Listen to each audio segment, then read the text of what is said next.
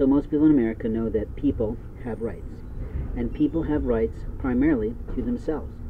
They have rights underneath the Constitution and the Bill of Rights to three particularly important areas.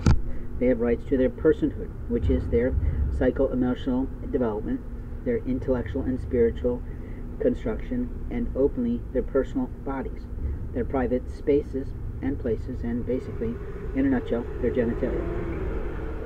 On top of this, we have cellular health, and cellular health is literally the internal workings of our body. It is what produces chromosomes, I suppose.